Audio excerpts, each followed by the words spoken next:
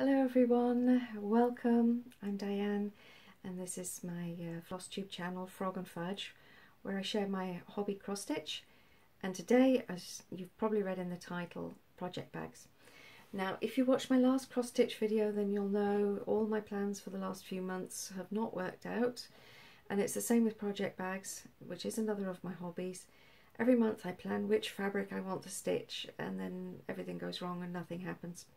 So this time I only have a couple of bags to show, but I have fabric as well, and it's divided into three themes: beloved critters and fur babies, almost Halloween, and autumn.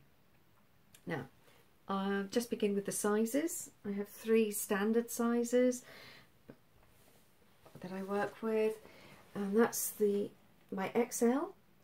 That's 40 by 40 centimeters. It'll hold an 11 by 11 Q-snap easily. You can see there's quite a bit of space there.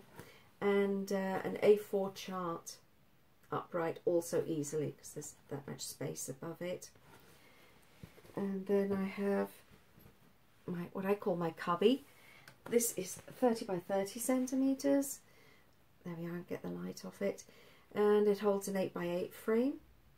And there's my temperature tree, which I haven't worked on in months. And then, fallen over. And then my L, excuse me, and it's the first of the fur babies and critters. This is my L. It's 40 wide and 30 high. It'll hold an 11 by 8 Q-snap and an A4 size chart sideways. Now this fabric is peculiar. It shows pets and also some wild animals, photoshopped to be wearing Edwardian costume and then in photo frames. So on the front panel we've got part of a dog and a deer, and on the back we have a dog in the top hat, there's a cat there, and a guinea pig. I chose this because I used to have guinea pigs. I've got fabric left, and if you're interested, and I can send you better pictures just quickly. There are several different animals. I think that pug dressed up as a little boy is cute. And, oh yeah, there's raccoon. And I think there's a fox somewhere. Let's have a look, see if I can find the fox. Oh yeah. There's the fox. And this could be fussy cut to show whichever part you like the best. Then, oh, I forgot to show, this is quilted at the back with a kind of a warm beige, and then quilted on the panel at the front. Can you just see? Lighting. Then I have this one. It's all about dogs, happy dog life. I hold it closer.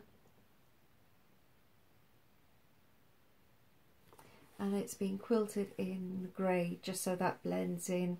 I think there's enough going on with the pattern. And there's the front. The lining, I chose this fabric. I thought it reminded me of frisbees and dog bowls. And then it's been bound with this spotty spickled fabric.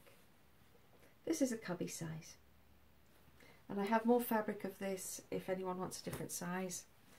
Then I have my library cats. Don't they look so smart? I don't know, or are they having a strategy meeting? Whatever, I think they look intelligent, so I teamed them up with goldfish in jam jars just to tease them. And again, this has been quilted with, let's see if I can get it close enough, you can just see there, a kind of a, yeah, warm brown, warm medium to light brown. That blends in, and you just see the stitching there. That way it doesn't detract from what's going on. Again, I have more fabric of this if anyone wants a different size. And then I don't have any more critters bags made up, but I do have other fabric.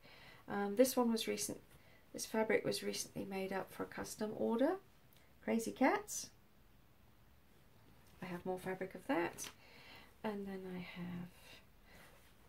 I love my dog.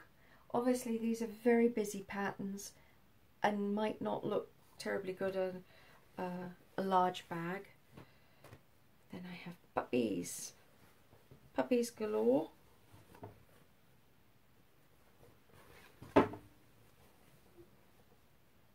Again, really busy fabric.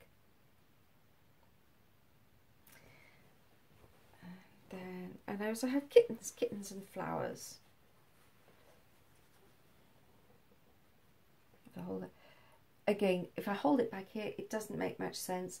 It's probably more suited to a cubby size. So that was it for Beloved Critters. And now I call the next one almost Halloween because everywhere locally near me has no Halloween fabric. They don't buy it in. So I have some sugar skulls. This is an XL 40 by 40 that I have made up. So it's not quite Halloween, but almost.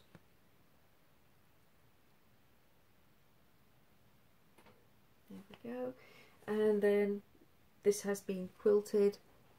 Oops, show you. Can you? Yeah, you can just see there, light blue. So that again, it just blends in.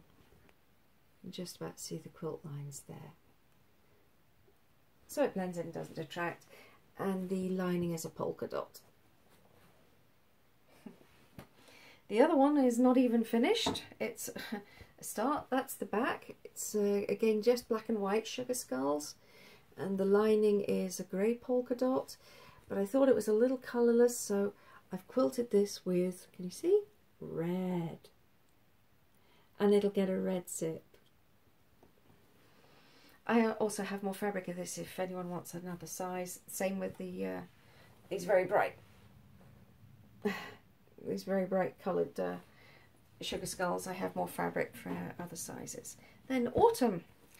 I also recently made up a bag, a large 40 by 40 in this lovely sunflower fabric. This is probably, if I hold it like that, more suitable to a large bag. But again, yeah. Although I suppose, yeah, I could fussy cut it. If you made a small bag, yeah, that works too, doesn't it? That's sunflowers. Then I have apples. I'm missing fabric. Oh well. And this has gold printing in it if I hold it close.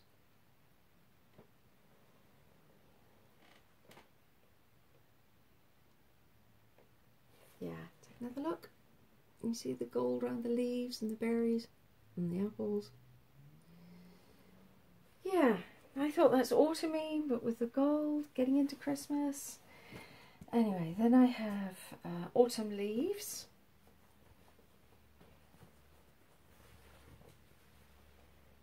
Another busy fabric. These are all cottons.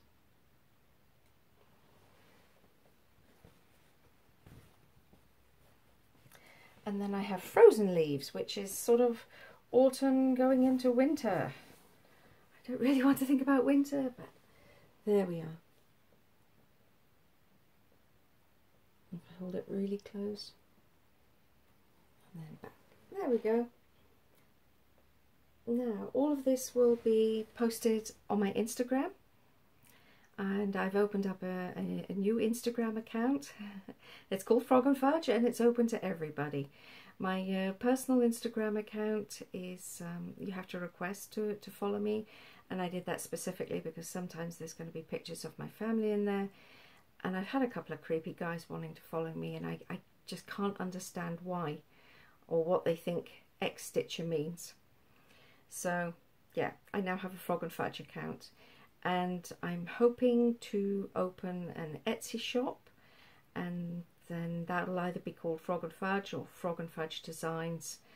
But when and if that happens, I'll let you know. If you've watched this far, thank you very much for staying with me. Next video will be about cross stitch. yeah, that's it.